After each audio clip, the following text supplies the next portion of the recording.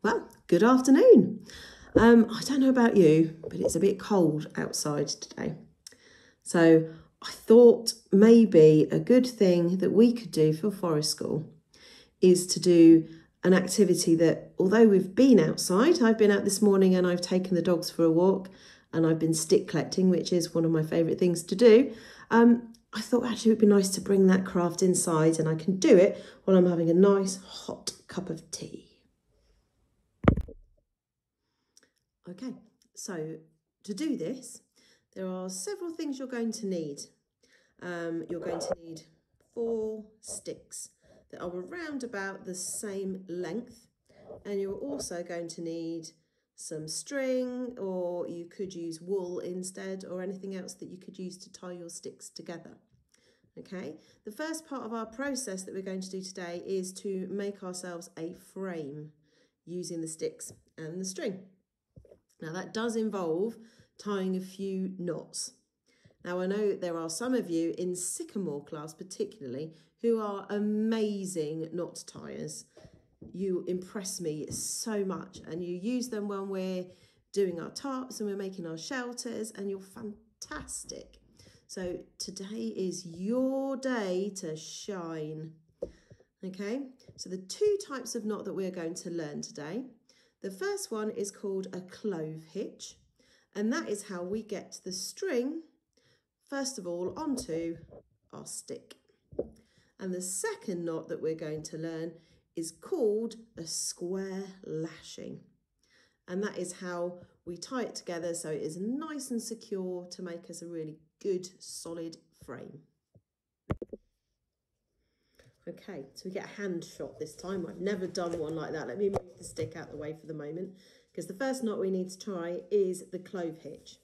Now, some people call this the spectacle knot, because when we start this one off, it looks like you're trying to make a pair of spectacles with the string. Okay, so you start off, I've got this length of string here, and I'm going to make sure I've got a little bit left at the end, because I'm going to need that to finish off with my square lashing. So I'm going to make myself a loop like so in the knot, and then I'm going to make another one exactly the same. So now you can see it looks like a pair of spectacles. Okay, I make sure each time that the loop goes in the same direction, and when I put the second knot over the first like this, I'm going to show you on my finger first of all. Pretend my finger was the stick, and you tighten it like so. You can see that it's actually secured on my finger. So that is the clove hitch, and that is how we're going to be putting our string onto the stick.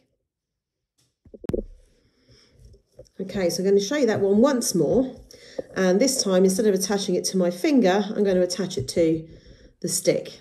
Okay, so the idea is we're going to want our 2 sticks lashed together like that to make a nice right angle there for us.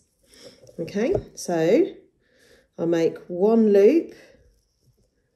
There's the first bit of my spectacles. I make my other loop, cross them over. I'm going to pop my stick in the middle, pull my 2 ends, oops, don't let go of it because otherwise you look silly on camera. And there we go. That is my clove hitch that is nicely secured onto that stick. And even if I pull it now, that's not going to come off. Okay, so then we move on to the square lashing. And I think I'm going to move the camera so you get a better view of that. Okay, so square lashing in true Blue Peter fashion. Here's one I've done earlier. This is the kind of thing that we're aiming for. So you can see I've got bands of string going around, and then I've got my tightening bands around here that are the bits that pull those sticks really, really tight together and really secure that lashing together. Okay, so to do mine, here's my clove hitch I've just tied. I'm going to cross those pieces of wood over, pull my sleeves up, otherwise they cover the wood. Okay, move back this way a little bit, the chair in the way. Okay, and I'm basically going to go over 1 stick, under the next, and I'm moving in a circular pattern, and it is just over, under, and you repeat over and over and over again until you're there to do your tightening lashings. So I'll come back to you when I'm at that point. Right, so I'm coming towards the, you can see it's gone very nicely. Each time I'm pulling them together as tightly as I can. Over, under, going round and round in a circle. Each time it comes to this point, I give it a quick pull just to make sure it's nice and tight. I've got about this much rope left. As you can see, it's not a great deal, probably about enough for me to go round maybe once more. And that's certainly it. One last pull there. Now I'm going to go over the top here. So I'm crossing over where I've made these two bunches of string here. I'm going to cross that over and I'm going to bring it round.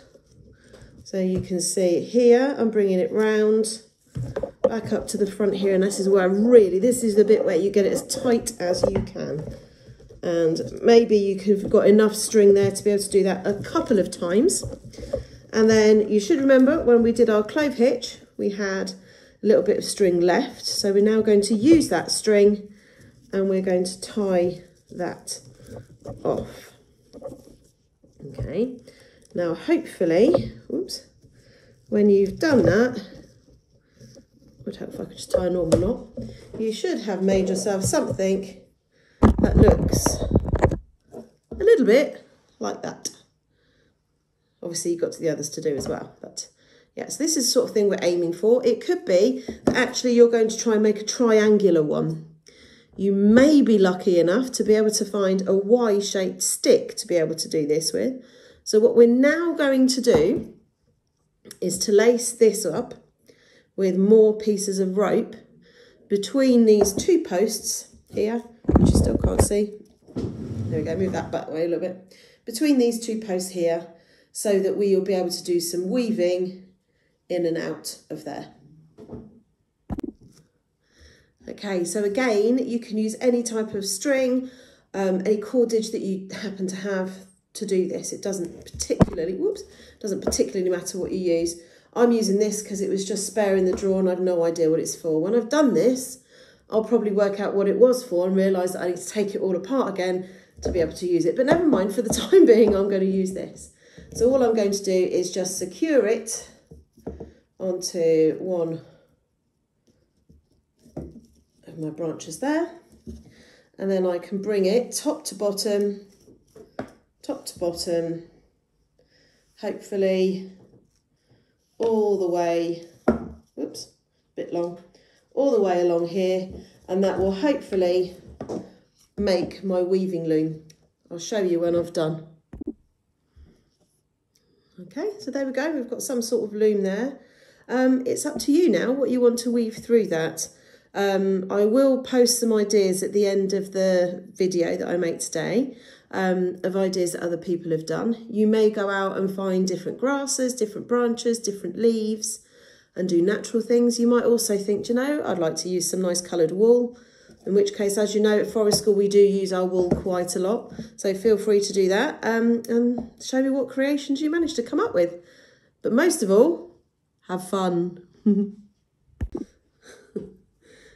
Okay, so Minnie has been outside with me and we've been looking for things that we could do in our weaving, haven't we? She was so helpful, really.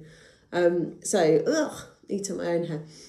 I found some clematis, which isn't, oh, she wants to cut on now, look, which is a bit dead at this time of year, but great for weaving. This bit of bush has blown off. It's very windy out there today. So there's all sorts of branches and sticks and things that have just blown away. And a stick.